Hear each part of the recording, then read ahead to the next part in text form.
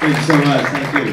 We're going to turn to an album that I did in honor of one of my early guitar heroes, Mr. Wes Montgomery. And Wes was a big influence on me amongst many musicians and sort of popular jazz at the time, and from bebop to contemporary, and just a phenomenal musician. And last story, I promise. And so then Dave gets to tell a story, and he's got a lot longer stories.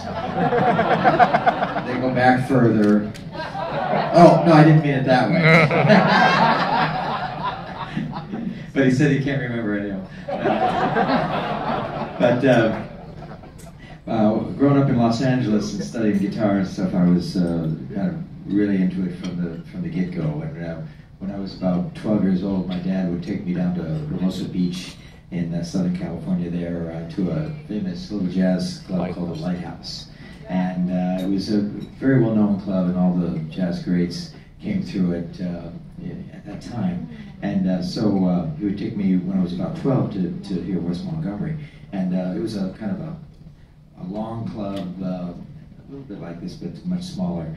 And in those days, the kids could sit at the bar, and the bandstand was like just a few feet across. And so my dad and I would sit there and watch Wes Montgomery. And then later, when I got a license in the car, I'd go down there after school and check out all the guys at the sound checks and stuff. And then decades later, when I made this album, Westbound, that was dedicated to Wes Montgomery, it took off and did real well for us. And we eventually did a concert at the Hollywood Bowl in Los Angeles, and it was with many other guitar players and a lot of featured artists, but all honoring Wes Montgomery.